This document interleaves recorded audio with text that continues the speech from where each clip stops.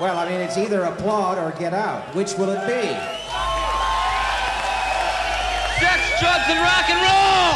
It's obvious you're not going to buy any more drinks, so, you know, we're really quite finished with you. So you either extend yourself or no more entertainment. Come on. Applaud them and bring on D.O.A. for a couple of more things here. We interrupt this program with another special bulletin. Age limit or not, you look like you're just the ripe age to be drafted. Hooray, they say. Does that bother you? There was a sign at Jonestown behind Jim Jones's dead body, and it said, "Those who do not remember the past are condemned to repeat it." Those who do not remember the past are condemned to repeat it. Which would you rather sacrifice, your hot car or your life? Die for oil, sucker. Born on the firecracker 4th of July, raised on football and MTV, never felt what it's like to have to fight to stay free. Vietnam, just a Time Life book memory. The mask is off again, this time nobody cares, but you can't keep dancing when your legs are blown away. Die for oil, sucker. Sucker.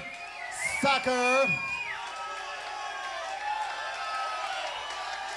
You too can get your face shot off, so arms race tycoons won't have to get a real job. The Cold War's over, it was all a mirage. We could use that money, we got problems to solve. But we're not allowed a chance at the peace dividend, because our psycho president's got his head in the sand.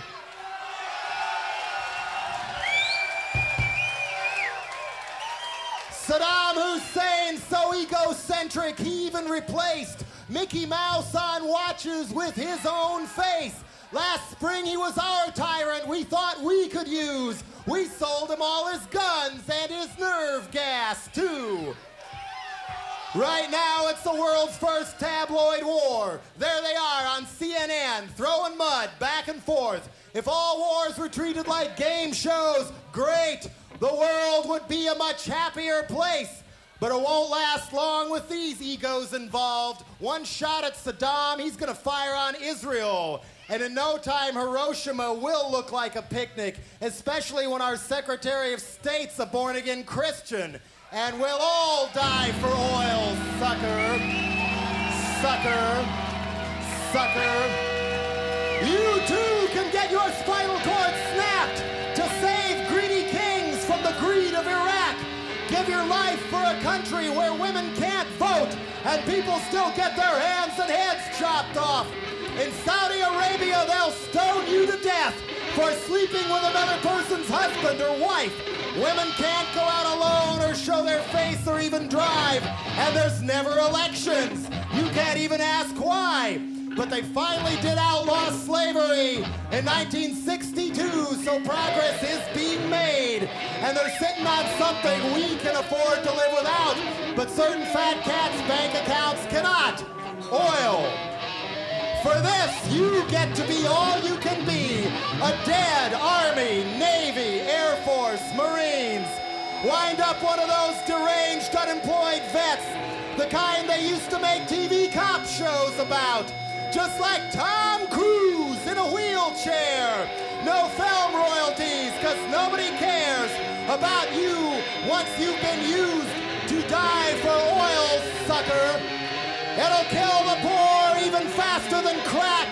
Send them off to war, make sure they don't come back. Give them tanks that fall apart, helicopters that crash.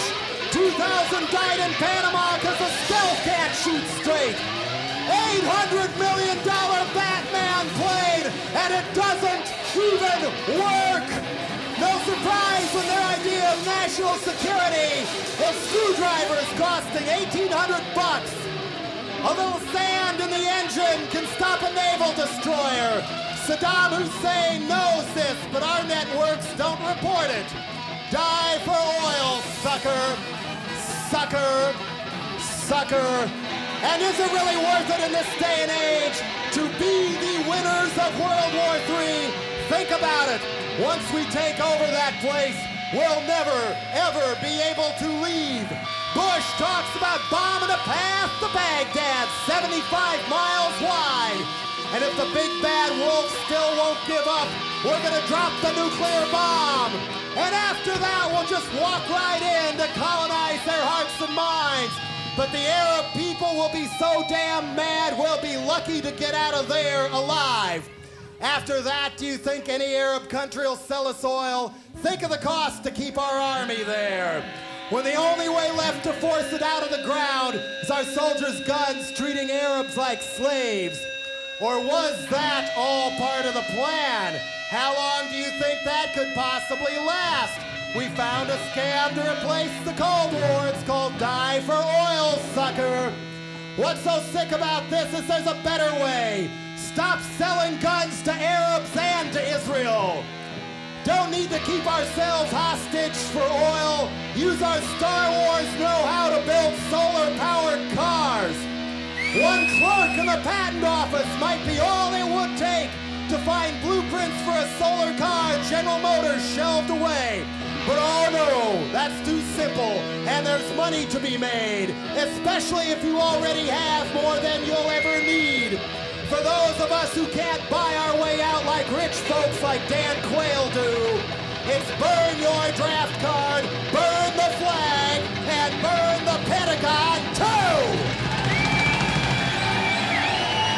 So, be all you can be! Say no to the Army, Air Force, Marines! Get off your butt before your butt's blown off!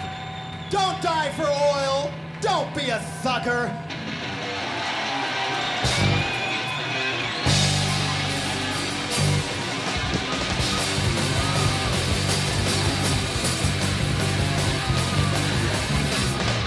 Part of my grief. You're addicted, time to leave. No matter if your family's 50, 30 years. We're triple in the rent. Time's up, the sheriff's in. Back to you if it freeze out on the street. A good sign in Cokie Palace that says will symbolize your neighborhood and slowly die. It's gentrified. Oh yeah, that's progress. Nothing progress makes you feel good inside.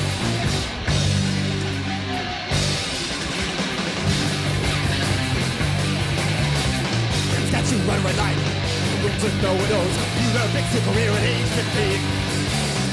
Universal black tone IDs, contract on laseries, every close sleep in when you're sick and what you eat. For every spy in government, that's just a private eye. Round up dirt on you to keep my file, to sell a file. Oh yeah, that's progress.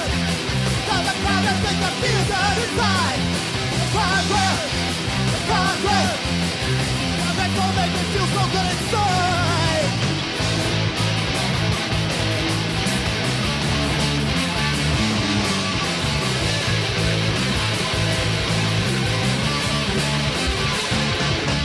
You can't leave your own higher, you we know all the nasty things you do.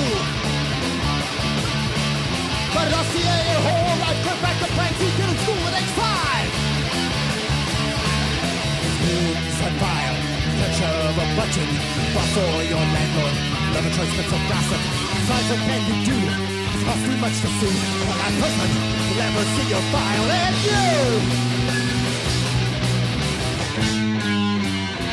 And if I move back home, that's where I belong. You don't contain the Wild West.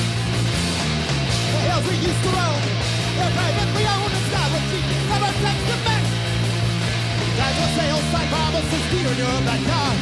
You somehow get past the fence of the dark. Industrial park. Oh no! Not again! All this progress makes me feel ill inside. Progress! That's progress!